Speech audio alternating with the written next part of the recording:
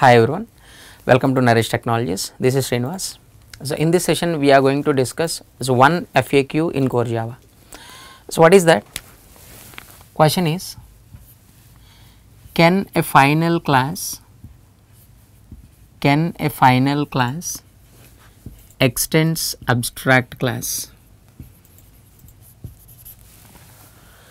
Question is, can a final class extends abstract class? As we know that what is an abstract class? So what is an abstract class? It was not fully defined. Partial representation of object. Here, so we are taking one abstract class. Abstract class. The class name directly we are taking abstract class only is to understand. But abstract classes we need to define with the help of abstract modifier. We know that. So this is abstract. And next final class we are defining with a final modifier. Final class is the class name I am taking final class only. So now the question is, can we extend an abstract class from final class? From final class is the question. So answer is yes, allowed, but on some conditions. Sir, what are the conditions when it allowed? See, so abstract class means what? Definitely it contains abstract methods and of course concrete methods also allowed. So here two abstract methods are there in abstract class. Abstract is a method, it's not returning anything, so method is a M1 method.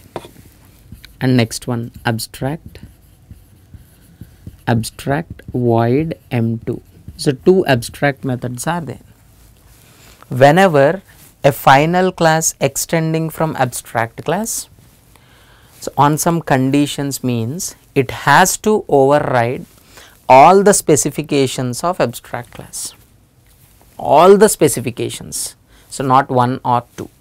Okay, see here, suppose sir I am overriding only M1 method, sir, I don't want to override M2 method, I want to override in the next class. Impossible, because this class is a final class. For final class no extensions. For final class no extensions.